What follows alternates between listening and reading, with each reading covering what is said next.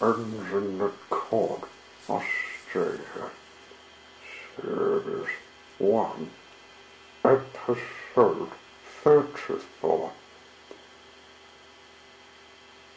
Tilly and the Turntable.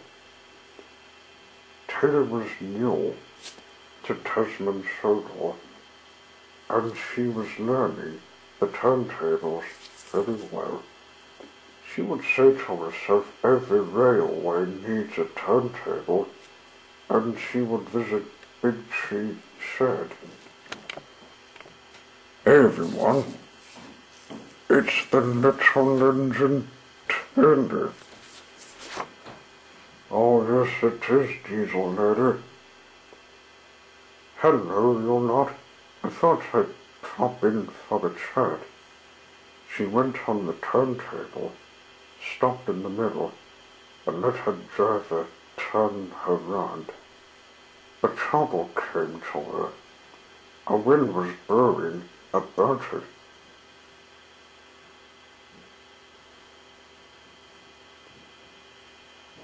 Blew her round like a top.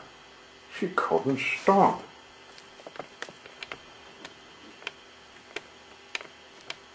Help!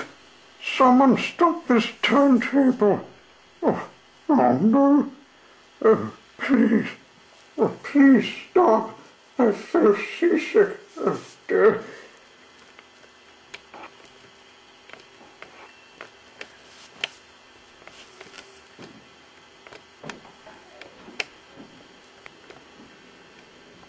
That tender felt giddy.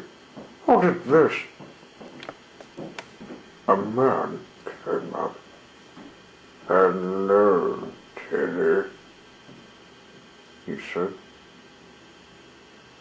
This is Mr. Tony Byrne, you'll see.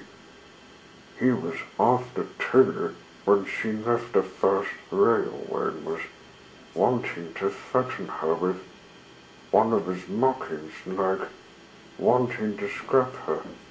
Tony! I might have known, said Tilly. What do you want with me? I'm to take you back to America, to the scrapyards. Everyone has been reading your box for too long. I hate it.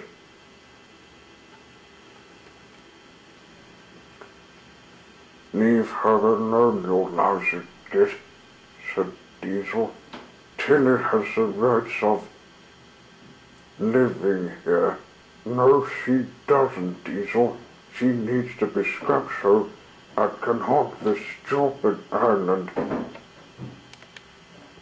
Make the most of your day, Tilly, because you won't like tonight. Tony Byrne walked away.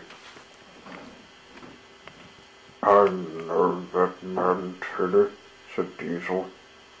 He used to be my driver, but he's retired when he heard your book and VH tape were broadcasted everywhere, all around the world. What do you think I shall do? Well, you'll have to inform the Fat Controller about this, even Captain Crook. So she did. And we said, oh dear, Tony Byrne, that man used to be Diesel's driver, wanting to scrap you. Well, we can't let him do this part of destroying our island. I read in the paper about him.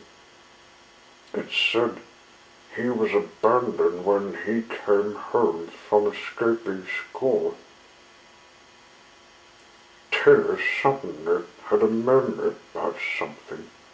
I think I know the reason why. He wants revenge.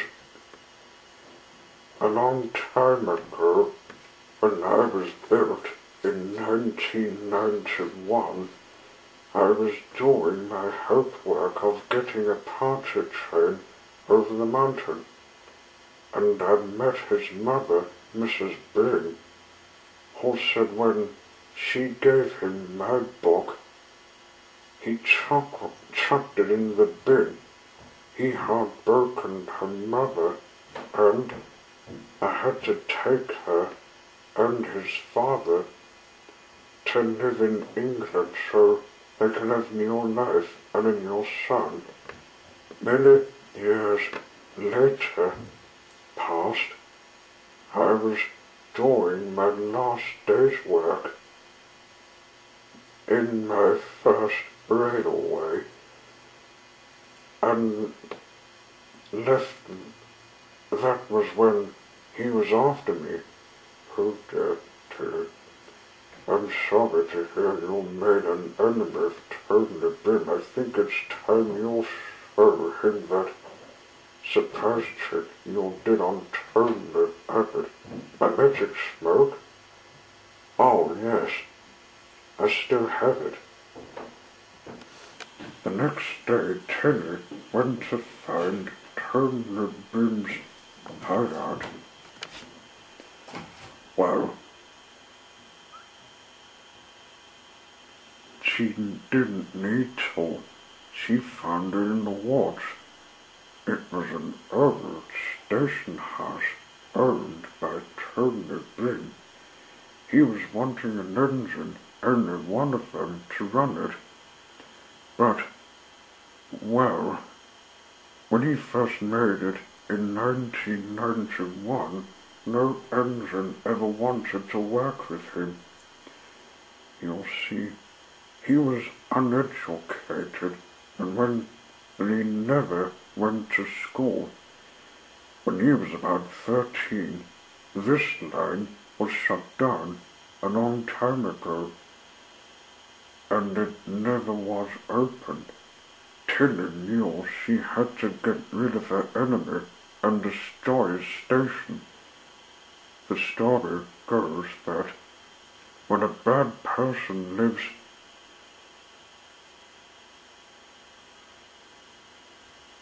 in a nearly wreck, he or she is never to be alive, and any house they live or hide in has to be destroyed. Tony Bin had broken his parents, so if I can change their life, I can turn his life upside down. She puffed on smoke out and muttered some magic word. Tony, quite suddenly before he realized what was happening, was shocked to see Tilly was about to end his plot.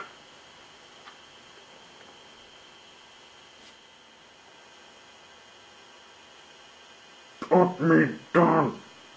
I'll get out my scriptures. No, you won't, Tony. I've melted them. Oh, that's not fair. What are you doing? Oh no, my insides. You're killing my insides.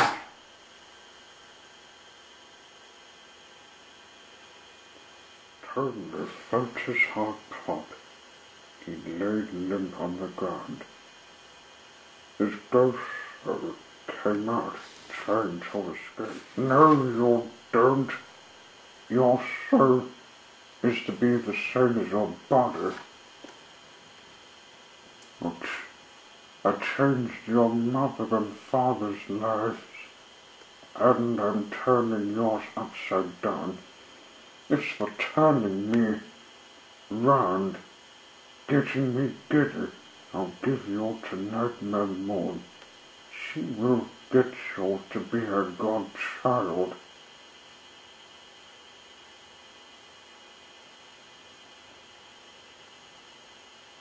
And your name will be changed too.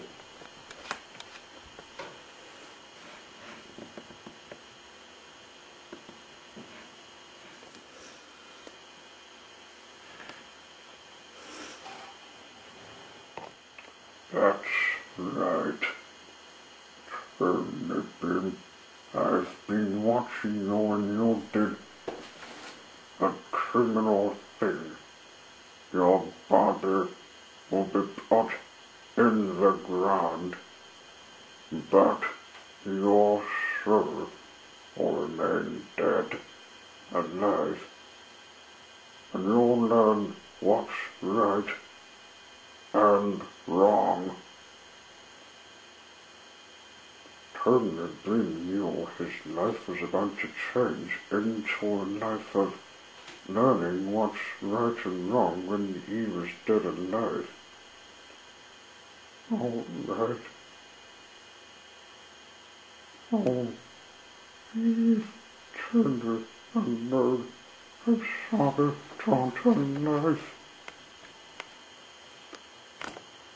Thank you, Teddy. I knew that was a new bad soul I can find. Teddy was pleased. Her life was safe. No more criminals to haunt me.